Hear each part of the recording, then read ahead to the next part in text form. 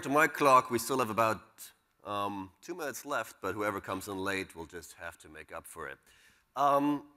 As you can see, today's talk is entitled, I honorably assure you it's secure hacking in the Far East. Now, before we get started on that topic, there's one thing we have to get out of the way. And in case you've heard me talking before, you know what's coming next.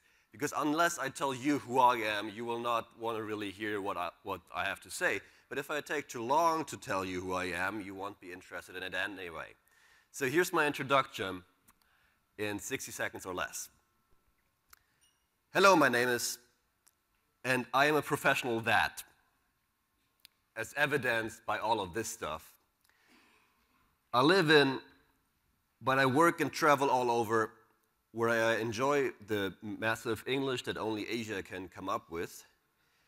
And I also massively enjoy always finding new comparisons to describe the current state of the security community. If there's anything else you would like to know, just ask after the speech over lunch, wherever you want, or if you're feeling stalkerish, you can check out observe.de, which is where I keep links to most of the papers, most of the slides, just in case you miss one. So before we begin, when I designed this speech, I did not quite expect how the situation in Eastern Asia would evolve over the last couple of weeks.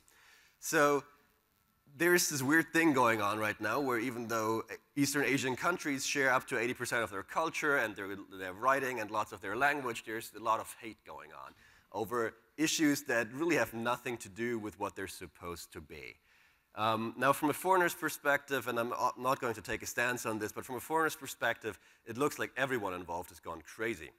So if there's anything, and I don't know what country you're from if you're in the room, I don't know what country you're from if you're watching this on a video later on, or if you're reading about this or just looking at the slides, if any of the things I'm going to say is going to offend you, then please be offended by the ignorant white guy.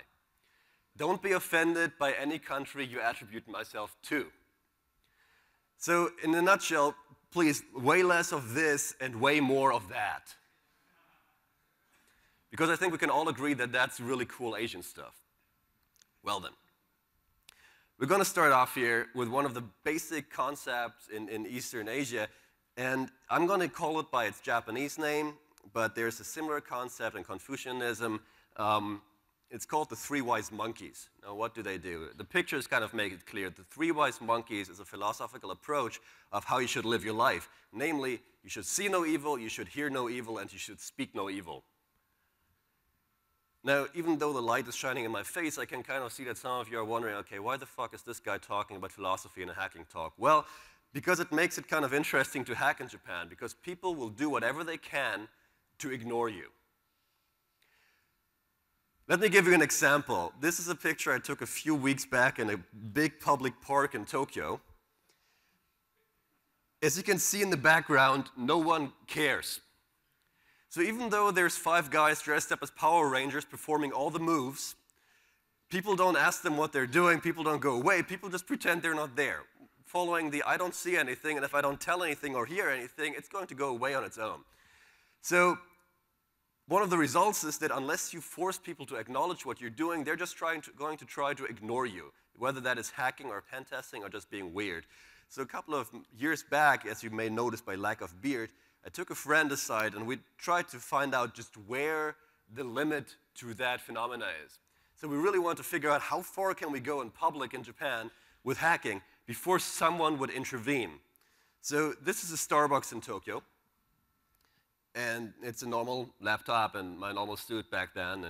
And unfortunately, you can't really see the monitor right now. It was running Wireshark, wildly running through stuff, not because it was really important, but because that comes closest to what most people who've seen the Matrix movies think hacking is all about, right? Lots of scary characters flashing by your screen. So sitting in a public cafe running Wireshark probably won't get you any issues either in Europe or in the States either. But so we took this and we kind of upped it a little notch. Now, I'm not sure how good the resolution is. The t-shirt says, I read your email. Still, no one really reacted, so we added the sunglasses. And since that didn't do it, we replaced the small black ThinkPad with a huge silver ThinkPad with an Elite sticker on it. And since that didn't get any reaction either, we then added a 23 decibel omnidirectional antenna connected by a coax cable into a PCM-CIA card. Now, the more security savvy among you may notice a couple of indicators that something bad is going on in this picture. You know, like the sunglasses, the shirt, the laptop, and the antenna. But we kind of figured, okay, these people are Japanese, right? They may not be able to read the English hint we left them, and maybe some of the symbols just don't work the same way around here. So luckily, there's some really great stores in Japan that will print whatever you want in a t-shirt. So we made this. This says hacker in Japanese. And after we sat there wearing this and taking a couple of pictures with this shirt on, about 3 minutes in, finally a Starbucks staff employee walks up to us and he goes, if we translate it into English, well, I humbly apologize, but I must ask you to kind of leave. And we were thrilled, right? We're like, done it. We have found the border. We have found how far we can go in Japan before they kick us out. Yeah, the only problem is the reason we got kicked out had nothing to do with all of this stuff that I just shown you. The reason we got kicked out of Starbucks, I'm not making this up, is it's not allowed to take pictures in Starbucks.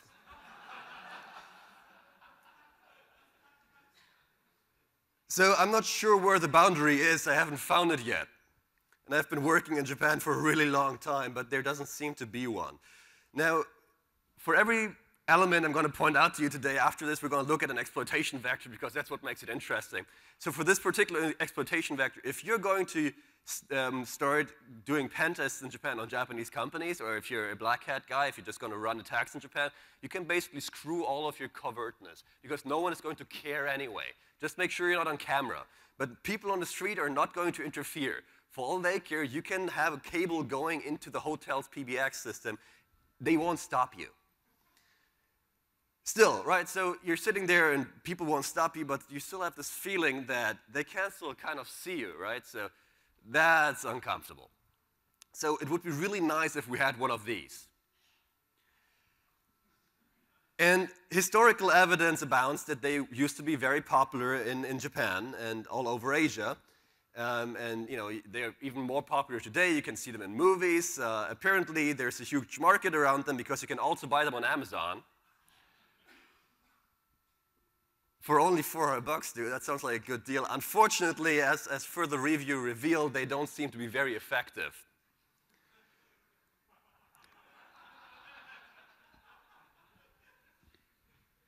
So, what if I told you that as long as you stay within Japan, there is actually a cloaking device that will make you absolutely invisible to ticket gate people, police, people who may talk to you for social violations, auditors, home security. There is one. You can buy it. You can buy it anywhere in the world. Here's mine. If you put on a suit in Japan, you basically become invisible. And when I say invisible, let me give you some numbers for this. So badge requirements, corporate badges, going in anywhere, conference badges, anything like that, no one is going to ask you. Security will not stop you if you're the guy wearing the suit. If they do stop you, come back 30 minutes later, pull out a cell phone, and talk really loud in English. And suddenly you're too scary for anyone to approach. In my personal case, it reduced the number of random police ID checks from once a month to never. So in Japan, police is actually allowed, if you're a foreigner, to check for your foreign registration ID, and it's usually a quick process, but it still keeps bothering you. And virtually lets you get away with any social violation you want. So if you ever wanted to stand in a public place and scream loudly, then wear a suit. This also works in South Korea, interestingly, but it kind of works differently in South Korea. When you go to South Korea, the suit will really affect you as well. However, I wouldn't really call it the invisibility cloak. I would call it the honor cloak. Because what it does is suddenly, and this is mostly for males, for girls this doesn't particularly work, but foreign girls don't really have an issue in Korea to begin with. People in restaurants will start giving you service, and when I say service, I mean anything that goes beyond huh and huh. It will also lead to the natives being about thrice as much willing to try to communicate with you in any language they may be able to speak, instead of screaming for the next person to come to the counter at Starbucks. Strangers will take you to locations and carry your stuff. Now, this sounds scary, but this has happened to me literally every time I visited Korea in a suit. So what happens is if you walk outside and you wear a T-shirt and you go, yeah, I don't know where this is, can you help me? People have this tendency to do the monkeys and just turn around and walk away. If you wear a suit, they will take you there because they can't explain it to you, so they just literally take your hand and they'll walk you wherever it is. The other thing that happened repeatedly is that you're standing at the airport and you have a stairway and you have your suitcase, leave one downstairs because you can't really carry everything at once, and some random guy will just walk up, take your suitcase, carry it, say, have a nice day, and walk off. This has never happened without a suit. It will happen with a suit. The last thing, or the second to last thing, is that you can actually get a taxi as a single foreign white male. If you're not wearing a suit, this may take up to 20 minutes. And what's really weird is that the taxi drivers will actually drop you off where you want to go. Now, some of your faces are saying, yeah, but that's kind of the purpose of a taxi. In South Korea, at least in Seoul, what happens if you're a foreigner is they won't take you where you want to go. They'll take you to a near intersection that they see fit, and they'll kick you out. Because, and I quote, "I'm not racist, but you're a foreigner, and I'm just not quite sure what you're going to do." So in short, if you whether or not you wear a suit in Korea as a male, it seems like you're in a completely different country compared to not just wearing your civil clothing. Now, we've seen that we have these weird effects when we go to Korea and Japan with suits, but why is it? So there's two things in play here. Number one is the swarm effect, which basically is something common in every animal, humans included, which means if something looks like me and if I don't stand out of the group, I'm going to be integrated and people are just going to forget about me and they're going to be nicer because I look like them. Now, here's what a typical morning commute looks like in Japan. Notice a pattern. And here's the same thing in Korea, which is a church session. Again, suits. So you wear a suit, you're showing off your integration. You can't really wear the traditional clothing because no one wears those anymore. You're going to stick out even more. But if you wear a suit, you look like everyone else. You're not threatening. But the even more important thing is the class effect. Now, this is not, as it may seem, about classes like lower class, middle class, upper class. Yeah, forget about that. From the perspective of Eastern Asians, from what I've seen, there's three classes of foreigners. There's military people. It's class one. Now, if you're grouped in military because of anything, if you're a big guy, you look like a military guy, or you talk like a military guy, basically you're screwed. Because military is scary. And all the newspapers, for some reason, gang up to say, if a military guy in Roppongi Hills throws up and beats someone, you can be sure it's going to be in the newspaper the next day. So if you're grouped in the military, you're scary, you're kind of shady, and no country in the world really likes a foreign military on its ground, no matter what we pretend or no matter how practical it may be at the moment. The second category, in a nutshell, are English teachers. And when I say English teachers, it could be any kind of other foreign language teacher. It could be a French teacher if you're from France. If you fall in there, you're not going to be scary. You're going to be okay. The problem is that from the perspective of natives, you're some dude, and they're usually in their mid to late 20s or early 30s. You're some guy in that age range whose only major life accomplishment up to this point has been to master its native tongue. So you're not particularly considered a good match for any specific occasion. And the last of the three categories is business. Now, when I say business, I don't mean people who actually do business. I mean people who are either skilled workers or who have money, or in any way, people who are involved with actual work that requires some sort of skill or some sort of investment. And you really want to fall into that group. Why? Well, first off, you're not really scary. There's not many negative stories told about you. There's no banker scare going on in East Asia at the moment. The other thing is that if you're not negatively impacted by a stereotype, you're very likely to be impacted positively by a lot of other stereotypes. So basically, once you get the negative stereotypes out of the way, you get access to this huge pool of positive stereotypes, especially if you're European or American, because every movie that's out there, all of the movies, all of the cartoons, all of the sitcoms that they import, they have these cool white people going around, right? So if you manage to fall in there, you're good. People will be really friendly. You also kind of fall into that category over there. By the way, the suits trick, it also works in Hong Kong. You just look like another banker and no one cares what you do because there's bankers everywhere. Now, how do we exploit that? It's actually kind of straightforward. You do it like this. And even though you're wearing the suit and you're talking in loud English and you're abusing everything I've shown you so far, if all of that fails, then you use the so-called dumb foreigner card. Here's how it works. I'm going to explain it to you by example. I took a trip down to Osaka a couple of years back with a buddy of mine, and we took the Shinkansen, which is a super express train, and it's really, really expensive. It's like $200 one way. And we got, you get one ticket for going, you get another ticket for coming back, and I was, sleepy, so I inadvertently invalidated my return ticket. So what happened? Well, we figured that out when we tried to leave, so I got my buddy, who was a native Japanese person, walk up to the gate, to the ticket counter and say, yeah, you see, my friend over here, he was sleepy, so he invalidated his ticket, and now he can't use it anymore, and could you please give us a new one? And their answer was, well, we could do that, but it's going to take us about 24 hours to verify whether that's true, right? We're going to go to the gate, and we're going to see if his old ticket is in there, and so on, and so on, and so on. So we didn't have that time. So I just asked him to go to another one and try something else. So he walks up to a different ticket counter, and he goes, well, you see, I have this friend, and my friend is kind of this foreign idiot. And being the foreign idiot that he is, he just lost his return ticket. And their reply was, yeah, that's no problem. Here's a new one. We're going to come back to this in a bit, because it's really, this is your last line of defense. So what we're going to look at next is home insecurity. Why that? Well, I have this basic approach that if anyone has access to your home, your work machine, your server, or your fridge, you're screwed. So if you look at home security in Japan, you basically look at two different categories of homes. You have the apartment category over here, and you have the mansion category.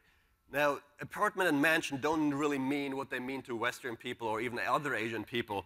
An apartment is basically a cheap, in terms of rent and construction apartment, mostly built out of wood and paper, and they're not guaranteed to withstand a strong earthquake. To the contrary, you actually sign a clause that if an earthquake above level or magnitude 6 should strike, that you acknowledge that this building will actually collapse. So they're a cheap form of living, and if you want to know about security, there is no security. So this is how your window is locked, which, it's isolated with rubber, so you can just push a coat hanger through there and open it without damaging it, but it doesn't really matter because this is the window, and if you have a rock, you can just throw it in a second anyway.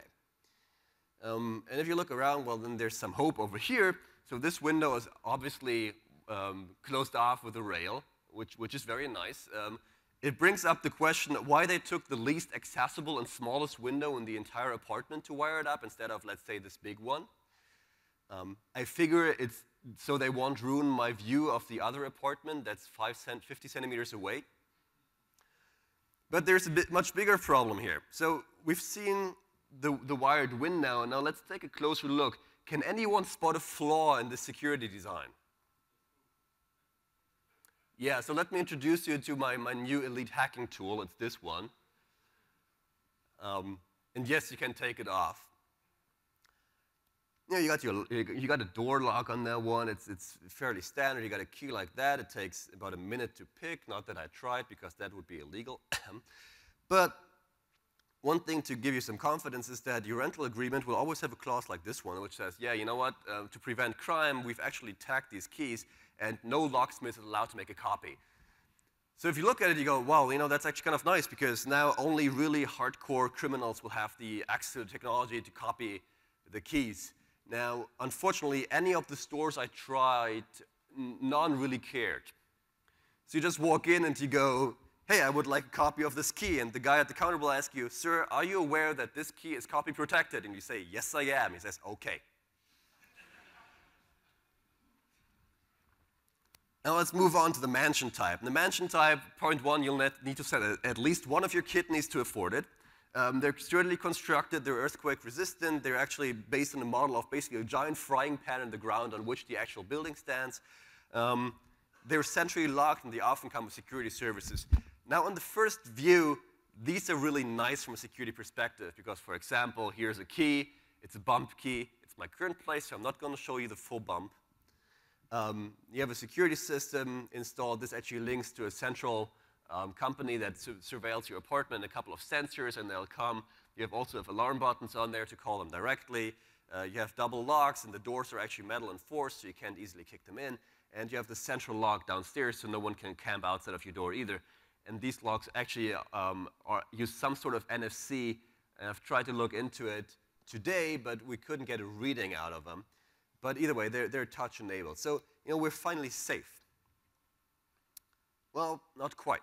Because behind my apartment, I'm not quite sure if you can see this because the lights are kind of weird, there's this fence to protect the back entrance. Oh, excuse me, let me correct myself. There's this fence to correct the back entrance. So the fence has this height, and there's a stepping stone about this height right next to it. So you're not going to have to jump.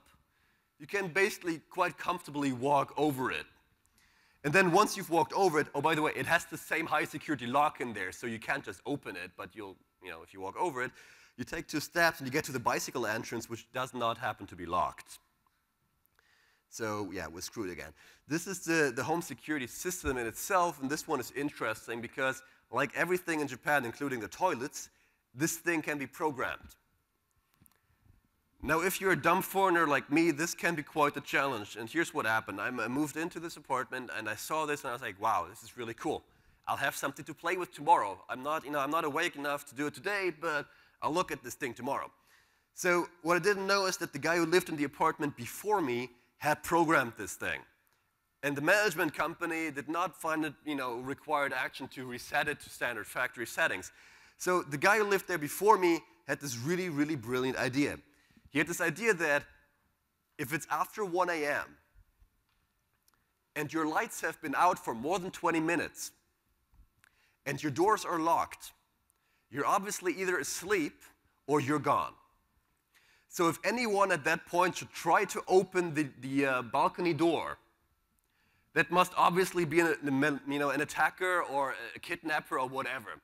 So the alarm system was set to basically dispatch the SWAT team to my apartment without verification if the door should be open after 1 a.m., and my lights would have been out for more than 20 minutes. Now, no normal person would do that unless, of course, you're a 20-something white guy who just moved into Tokyo after a couple of years and decided, wow, it's such a lovely night, I want to have a drink out there overlooking the beautiful scenery. I open the door, the alarm system goes off with a mechanical Japanese voice going, intrusion prevention system activated. Intrusion prevention system activated. 20 seconds later, my cell phone rings. And there's a male voice going, yes, sir, someone is breaking into your apartment. We've just dispatched the SWAT team. Okay. So I tell him, dude, that was me. I missed it. I opened the door. It's me. You can trust me. And he goes, no, we can't do that because, what if there's a kidnapper in your home and he's holding a gun to your head, right, and he's forcing you to say this, so we have to come.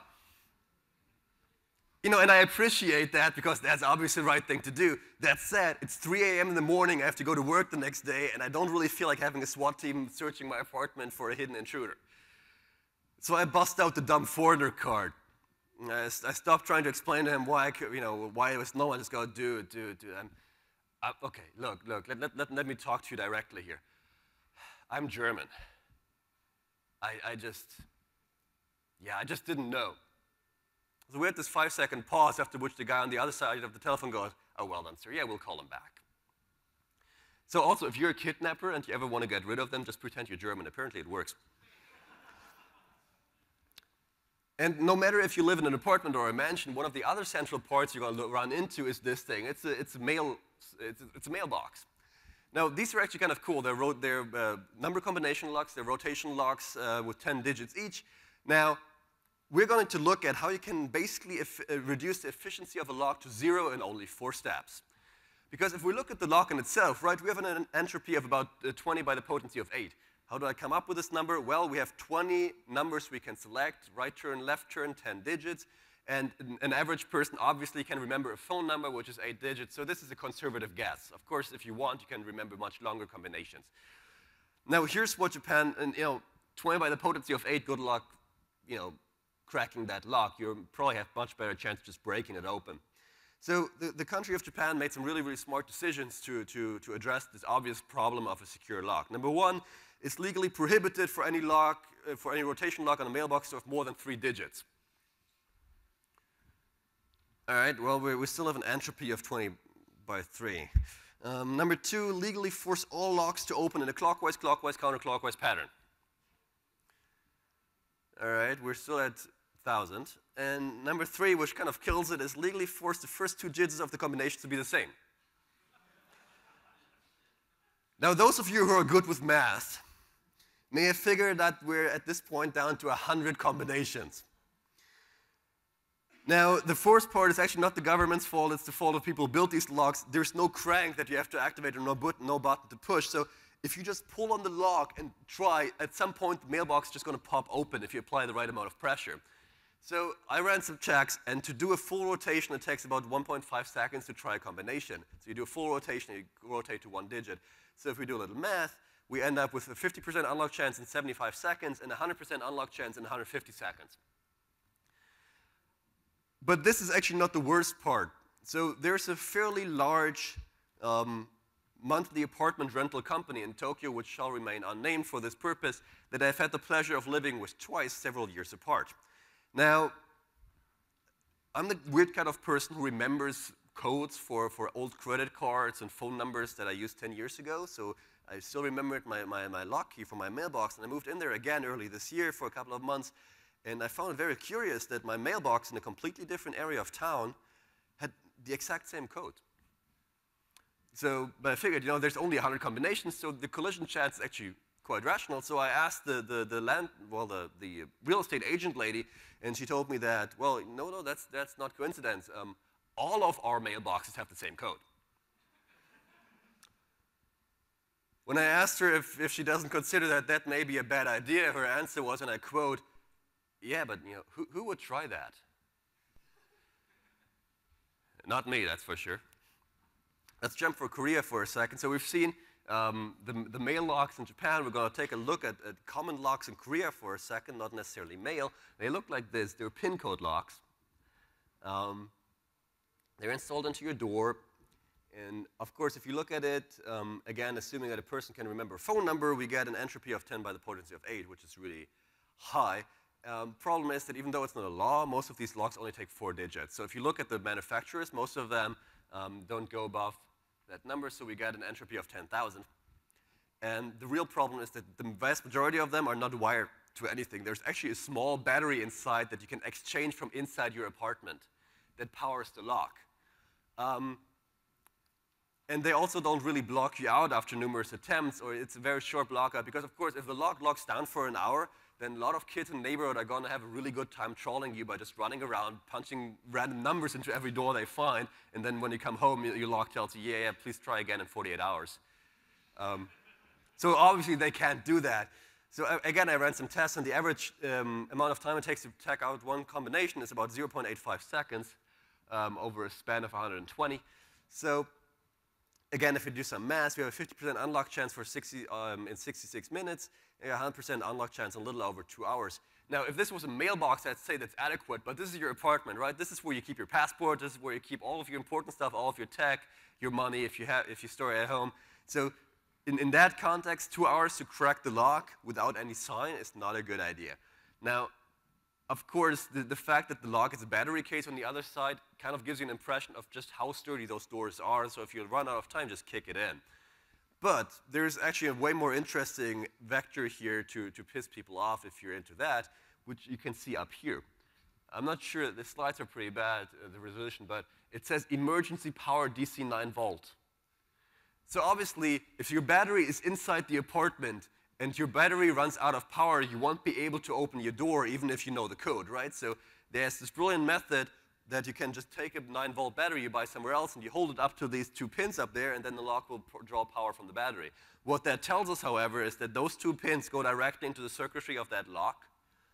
So if you want to have a really good time and make a really bad time for a lot of people, you get yourself a couple of these locks, a high amperage car battery, and you just blow them out.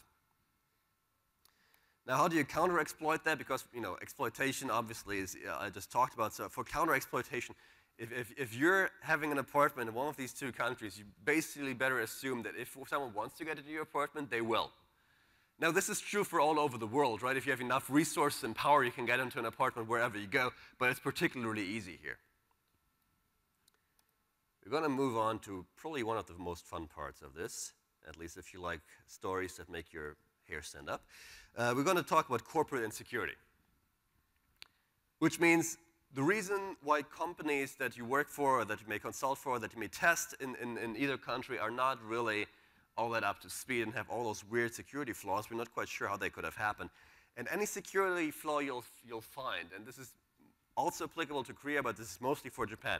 Anything you'll find, you have to look at two filters, two conceptual filters. Number one is lifetime employment. What on earth is lifetime employment? Well, it basically means that a company hires you fresh out of university, and they guarantee you a mediocre wage. It's not bad, it's not really good, it's a mediocre wage. They guarantee you mediocre raises of anywhere between 3% and 5% a year, and you cannot be fired or laid off. The company is not legally allowed to. There are legal instruments that exist. You couldn't make this contract in Europe, for example, but you can do it in Japan. If you survive until your retirement, until you die, they'll pay you 75% of your last wage, and if you die, your spouse is going to get the same amount of money until they die. So, you know, while it may not be an appealing model to the hacker community where we do everything ourselves and we want to live our lives, for people who just want to run a family, this is an incredibly appealing model, and people who run pen tests often forget this motivation base behind them. The other concept to look at is bonuses. Now, in most countries, there's some form of bonus, but it's usually either a couple of $100 or a month wage. What we have in Japan is that it's up to 50% of your annual wage. When I say 50%, your bonus may be 12 months of your wage. So if you get your bonus, you double. If you don't get your bonus, you may not be able to pay your bills. Officially, this is made to reward good work. Unofficially, it usually depends on who does the most overtime. And it's really a tool to keep employees in line, because if you want to change something, right, you always run the threat of you may not get your bonus, because even though we usually pay this to people every year, it's not guaranteed to you in your contract. So the entire thought process of an average worker, it doesn't matter if it's an engineer or middle management or even upper management in a Japanese company, boils down to don't fuck up. And when I say don't fuck up is a do word. It requires action. As long as you remain passive, you cannot be blamed. This sounds weird from an outsider's perspective, so let's look at an example. If you make, okay, you're working on a project, right? And you make a judgment call because you see the situation, it's just totally clear, and there's a protocol in place, but the protocol is not particularly well defined, was defined 20 years ago, and you figure, wow, if we just did it this way, we could change this, we could save this company millions. But something goes wrong, something you didn't predict, maybe the country that you tried to do business with had a military putsch, something like that, and your company incurs a small loss. And when I say small loss, this could be, $10, it's enough. Yeah, you screwed up. Your bonus is gone. Forget about it. You're not going to get it. You may get fired for it because obviously you had the audacity to act against the company. Now, on the other hand, if you pedantically stick to protocol, even though it's completely wrong, it's completely obvious that it's wrong, and the company loses millions over this because you refuse to budge because this is how you do it, no matter, as long as the company doesn't go bankrupt over it, and this is kind of hard to do in Japan because most of companies are subsidized by the government, your promotion will be secured. It doesn't matter how badly you screw up from a human perspective, as long as you don't do anything to screw up, you will get promoted, and you will get your bonus, and you will get all your stuff handed out to you so you're good. So in a nutshell, you don't work too fast, stay until 1 a.m. and secure that bonus, or you can become a contractor, but then you're kind of an outcast. So let me give you an example of how this actually plays out. In example A, I'm going to run you guys through a fictional penetration test of a fictional company, not that this had ever happened to me in person, and I just want to get your feedback on how you would react. So you go in, and you fire up Nmap, and you run it against the customer's network, and you find a Windows NT4 box that runs IRC on port 31337. Now, here's the million-dollar question. How would you react? I know this may be presumptuous, but I would assume the frickin' box is owned for, just call it intuition. So I told the client that I never worked for the same thing, and their response was, well, okay, we'll check into it. That seems like a very serious issue. We acknowledge that IRC should not be running on a Windows NT4 box in our corporate network. This was on the intranet, by the way, and dialing out to other IRC servers to get commands. We'll check into it, and 2 weeks pass, and Nothing really happened. So I decided to kind of poke them about it and go, so that IRC box, the Windows NT4 box with IRC running, whatever happened to that one? Here's the reply in verbatim with emotion added to express my feeling at the points where I heard it. We have decided against shutting down or altering the affected machine because the guy who set it up no longer works here. And we have no idea what it does. But it might be important, so we'll just leave it running. Now, can any of you spot a flaw in this approach? Well, as flawed as it may look from the outside, from a checklist of the engineers who are working on it, it goes like, okay, I didn't touch it. It's not obviously horribly broken from a middle management POV. Okay, obviously horribly broken from middle management POV means it's not on fire. And when I say it's not on fire, I mean it's not physically burning. Yes? We tested your application, and it works perfectly. Here are the logs for your successful test run. We received the data. It was because you did not call the API within 24 hours. So since just telling them wasn't enough, we set up a full-blown meeting with middle management, and we met them, and we talked it over, and then they requested that they have some time to talk about it among each other, which seemed fair enough. So 3 days later, the engineers reached out to us to confirm that we're absolutely certain that it's not the SSL certificate, and we confirmed it. 2 days later, middle management reached out to us to confirm that we're absolutely certain, and this time we should be really certain that it's not the SSL certificate, and we confirmed it. And a few days later, upper management reached out to us to confirm that it's absolutely certainly not the SSL certificate, and we confirmed it again. And make sure, one important point is this company it was owned by a different company, so even upper management would be sticking their neck out if they're doing something wrong here. And after this, they basically requested some more time to think it over among themselves, and then we never heard of them again. How do you solve this? Well, I can tell you how I solved it. 2 months in, months in red, and we tried to reach out to them repeatedly, and nothing really happened. They didn't even reply to us at some point. So 2 months in, I suggested to developers that just remove the freaking entry number 22 that says it may be your SSL certificate, and then call the company and tell them, yeah, we fixed it. Don't tell them what you did. Don't tell them there was an error. Just say, we fixed it. And what happened? Well, the product was launched within 24 hours after that. So again, if you look at it from a normal employee's checklist, it makes perfect sense again. So it says it may be the certificate. So if I say it's not and we launch it, anything else goes wrong, I'm still going to be penalized for it. So don't put your neck out. No one else puts their neck out either. The entire operation is delayed by 2 months, and it literally cost that particular company hundreds of thousands of dollars until at some point the client, which is the company I was consulting for, took the responsibility by saying, we fixed it, and the error didn't show up anymore. So whatever happens from now on, I get to keep my job.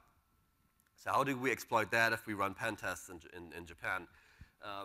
Well, number one, you can assume that stuff won't be fixed. So if you find it weird to find NT4 servers running obscure services, then you've obviously not done very many pen tests in Eastern Asia, because it's extremely common. Because what usually happens is someone sets them up and they start working somewhere else, and no one knows what the box does, and no one wants to touch it because something bad may happen, and then you did the bad thing, and then you're fired. And number two is, if you can create a responsibility setting, then no one will disturb you. Now, a responsibility setting is something like this. You're running a pen test, someone walks up to you, goes, what are you doing here? And you go, well, I'm here on behalf of, and this is your intel you gathered before. Find the name of some middle manager or upper manager, anyone who outranks anyone in the building at the moment that cannot be reached because they're on vacation. Will you be responsible when he finds out that you disturbed me? I've never been talked to after that sentence. Let's jump to wireless for a second. So if any of you have been war driving recently in a European city or an American city, and you've seen all of those lovely WPA2 secured hotspots, and you remember the good old days where you would find open hotspots everywhere belonging to private people who couldn't configure their router, well, the good old days are well and alive in Tokyo. This is a recent screenshot. So at a random place, we see that 2 of them are open, 3 of them are using WAP, and only 2 of them are using WPA, 1 of them WPA2. This is not really the worst part yet. The worst part, if you really look at it, are these guys. So these are the 3 major Japanese mobile carriers: SoftBank, au by KDDI, and NTT Docomo. And these guys have serious issues with their traffic because mobile traffic has just completely exploded over the last couple of years. So what they did is they came up with a fairly interesting system where they just set up Wi-Fi hotspots, standard 802.11 Wi-Fi hotspots. And your cell phone, if it runs with one of these companies, will automatically detect the hotspot if it's nearby and automatically sign you in. So if you use a SoftBank phone and you sit in a cafe that has a SoftBank hotspot, and it's about all of them, your phone will automatically log in, and it will shoot all of your data over that particular hotspot, saving the company lots of data traffic. Now, these will not actually allow you to connect with the computer. Well, they will allow you to connect, but they won't allow you to get through the router. And they do that by filtering A, your MAC address, and B, the user agent that your machine sends when it very first connects to the router. So as you can plainly see, this is absolutely secure, and no one could ever really break into that. And since SoftBank tried to sue the hell out of the last guy who revealed how exactly you break into them, I'm not going to tell you, but if you have a sniffer set up, it's going to take you about 20 seconds. But even when you look at this in Japan, Korea really takes the cake here, because this is a screenshot from last year in Korea. Can anyone spot a problem? So if you go to Korea and you like using Skype, you don't really have to buy a data plan or a foreign SIM or roaming or anything. You just log into one of the hotspots available. All of Seoul is covered by open hotspots belonging to some person. Now, exploitation vector, yeah, I don't really know what we could possibly do with anonymous public open internet access. I'll let you guys figure that one out. But while we're talking about Korea, I would like to ask a question to the room, and I'm taking all guesses here. What's the browser market share for Internet Explorer, all versions of it in Korea, South Korea, at this very moment? 83, 90? You guys are close. You may know something. It's actually 97%. Let me spell that out for you. It's 97%. Here's a graph. Unfortunately, it stops in 2010. I couldn't find a newer one. The thing that really creeped me out personally is if you look up here, the dark blue line is IE6. It's going up.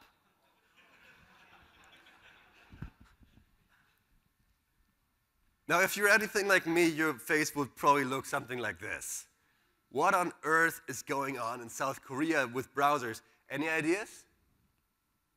All right. This is really funny because it's one of those things that's really big about Korea, but no one else ever looks into it. SSL or TLS, whatever you want to look at it, it's universal, right? We use it in every country. Yeah, let me show you this map of the adoption of the SSL standard. Do you see the red spot? By the way, green means they use SSL. So the red spot is called South Korea. Let me introduce SEED.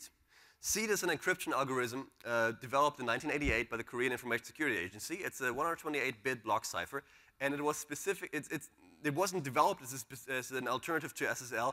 It actually predates SSL's public availability in many regions. So what they did is they basically spun off this entire new algorithm, and until this day, it's required for online banking, online shopping, government transactions, paying your taxes. Basically, any secure online communication you want to do with a Korean company, you have to use SEED. Now, SEED runs as an ActiveX plugin.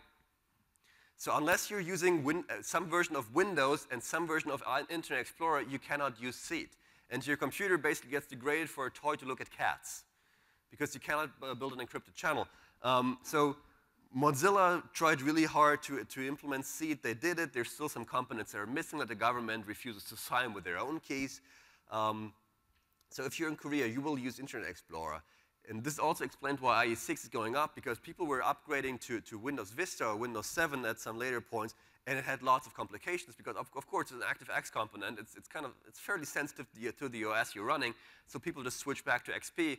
And since they already switched back, they figured, yeah, better not upgrade that browser because it may break it again. Here are some of the effects that SEED is having. Number one is that there's a really, really slow adoption of new Windows versions, as we've already seen. Alternative browsers and OSs are basically useless. They're perceived as toys because you can't really do anything that's really working with them. It's integrated with most cell phones. That's one of the cool things. So if your cell phone has a unique ID, and if you tell that to your bank, your cell phone is actually able to log into your bank account, and it will do a two-factor authentication. And the two-factor authentication is actually the kicker, because many of the communications that C does are two-factor. So the certificates on the user end are given out by the government. So if you access a C-protected site, you become 100% traceable. So since you're 100% traceable, people don't really see the need to secure web applications, because if you're going to hack it, they're going to know who you are anyway. But we're going to talk about this in a bit again. In a nutshell, if you're talking about Korean security, or if you're planning to do a pen test over there, look into the RFCs for seed. They're very complex. It's not a bad algorithm at all. It's just an algorithm that no one ever uses anywhere outside of Korea, which completely replaces SSL within the country. This also means that if you're working with a Korean developer and they're writing something for you, don't expect them to know how SSL works, because it's simply not relevant to their lives. In this particular case, how do you exploit it? Well,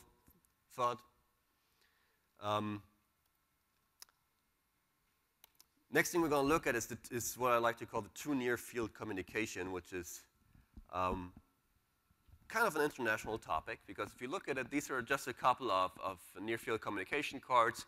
The majority of those that are shown here are actually based on Sony's Felica model. Now, the Japanese have taken this concept of near-field communications, and they've taken it to another completely different level. And I would like to introduce you to what I think is the worst idea in human history. It's the NFC-enabled Visa card. Now, this does not actually allow you to charge to your Visa, but your card has a preset limit that you can set to whatever you want. You can set it to 200 bucks, and whenever your card empties, it will automatically charge another 200 bucks to your card and will recharge the payment card that's on it. In this case, it's a Suica card that's integrated. Now, if you try to convince anyone anywhere else in the world to use a credit card that has NFC enabled, that bills directly to your credit card, people will look at you and go, are you fucking nuts? The reason why this works in Japan is because the same technology has already been around for years, and it's been integrated in cell phones. So these cell phones have NFC technology in it, something that we're just slowly seeing in other countries, and you can pay with them. And whatever you pay with them gets charged to your phone bill. So people are already really, really used to the concept of, yeah, I have this unlimited bill that I can use with NFC. It's just really practical, because all I have to do is beep. So why is this a problem? Well, first, it's used virtually anywhere if you're in Japan. There's a couple of stores where you can't even pay in cash anymore. They only take NFC. A popular example are the trains. If you want to get on a train, you have to buy a ticket. In many stations, only 2 of 10 ticket gates will have a real ticket slot. Everything else only takes NFC. So you're basically bound to carry a Suica or a Felica, a Suica, a Pasmo, or an Eddy card around with you.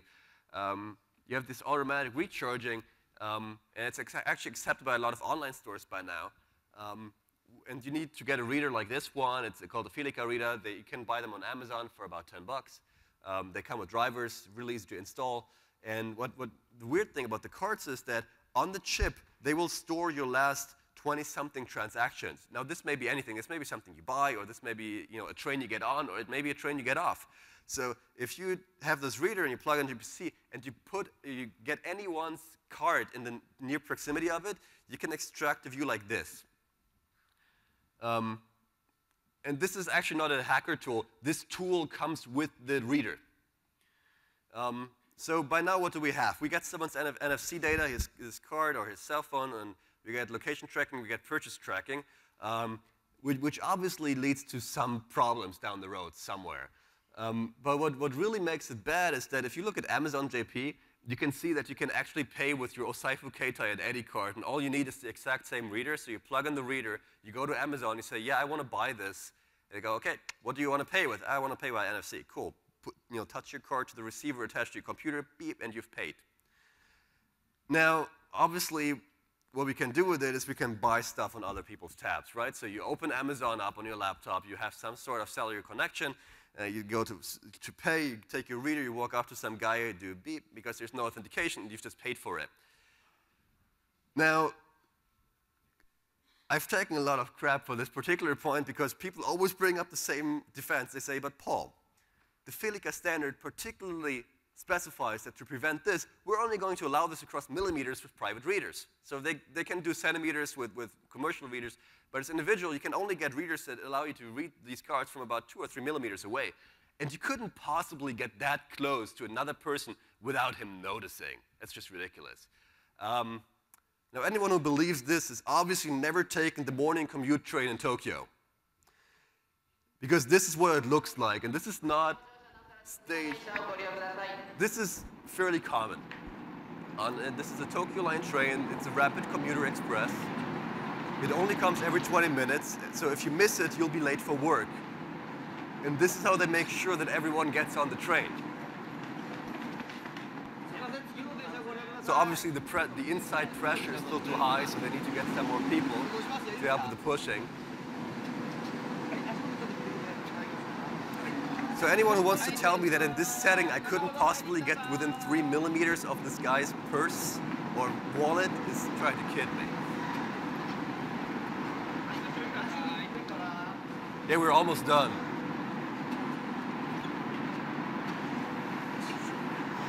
If you want to really shoot it off, have an emergency flight the next morning and carry 2 suitcases and try to get in there.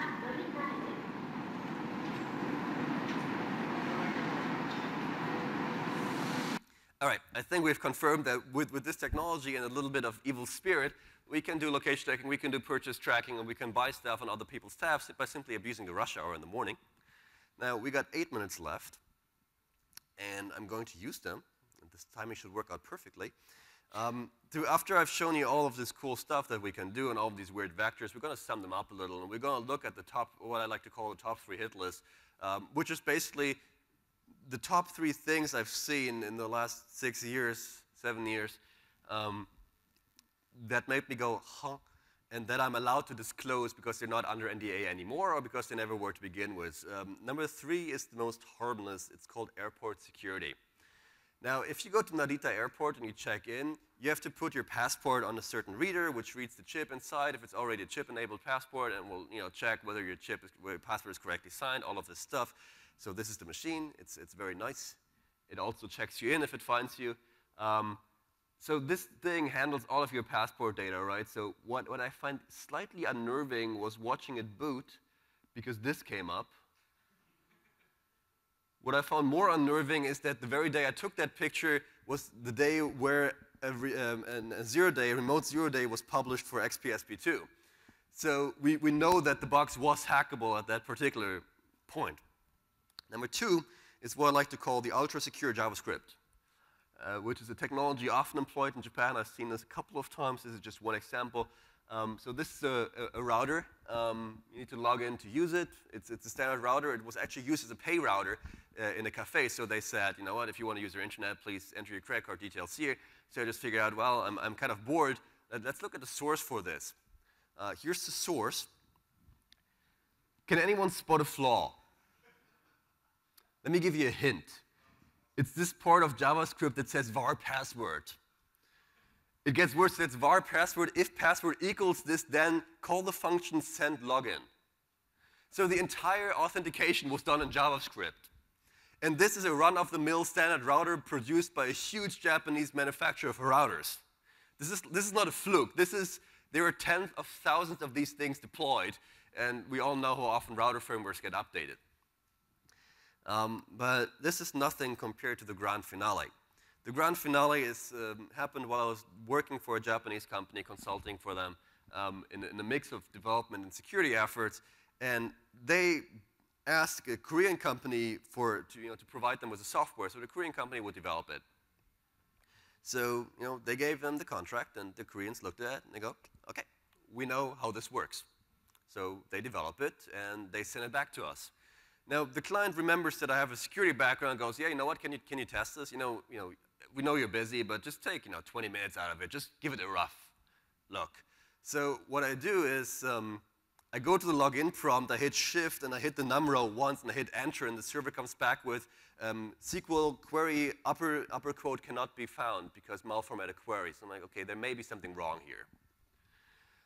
It turns out the thing is an absolute catastrophe. And when I say absolute catastrophe, the damn vulnerable web app prototype kit that you practice your web attacks against would be considered secure against what these guys delivered.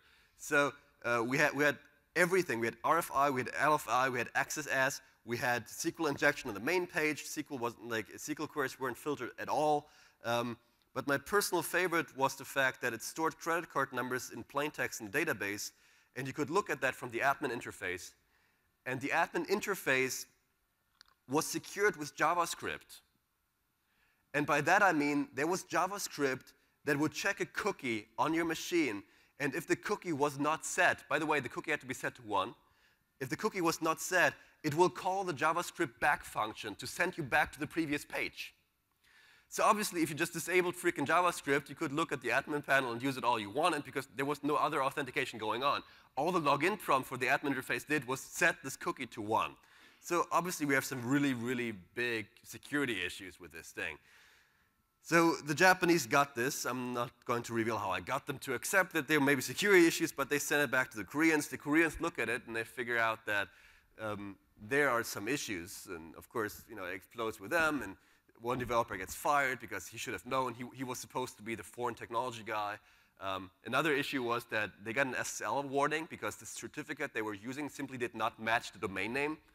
So they got a signed certificate, but it was not for the correct domain name. So of course, we got a huge warning for that. But what happened after this is that the communication between the Korean company and the Japanese company exploded as well, because the Koreans accused the Japanese of being rude, and the Japanese accused the Koreans of being lazy. So we're back at where we are right now, basically. And so to quiet it down, we got another consultant who was fluent in Korean, and we set up this huge meeting. And during the meeting, basically, they worked together to identify 2 sets of flaws. They identified the critical flaws, which had to be fixed before launching, and they identified the non-critical flaws, which had to be fixed, whenever, at some point, when we're making money. So here's a list of the critical flaws. Users are not able to log in if the names contain special characters. By the way, that's because the special characters would cause the SQL query to fail. The 2 quick session timeout was annoying to potential users, so I increased it from 1 hour to 3. They disliked the colors, and this freaking SSL error kind of annoyed users, so they had to be fixed. And of course, the credit card numbers being stored in plain text in the database, that was bad. Now, they didn't really care about the security implications, but there's a law in Japan prohibiting that under very strict penalties, so that obviously had to be fixed. Here's a list of the non-critical flaws. SQL injection in the login form, 207 counts of XSS, and the admin console being secured by JavaScript. And here's the quote I received from the CEO of the Japanese company. He goes, "We can launch with those. No one would check that." He went on to say that only weird people like me would check that. So anyway, you can see this thing is still live, and the Korean company has deployed the same prototype to about 3 dozen other clients. But in the end, you know what? From what I've told you guys, we can at least be proud. They fixed SSL. Unfortunately, they didn't fix SSL. They fixed the error message, which was the critical flaw, and they fixed the error message by removing SSL altogether. So with 2 minutes to go, let me sum up. Are we screwed? Yes, we are. Are there any questions? Sweet. Cool. Here's the attribution for a couple of the pictures I used, and thank you for listening.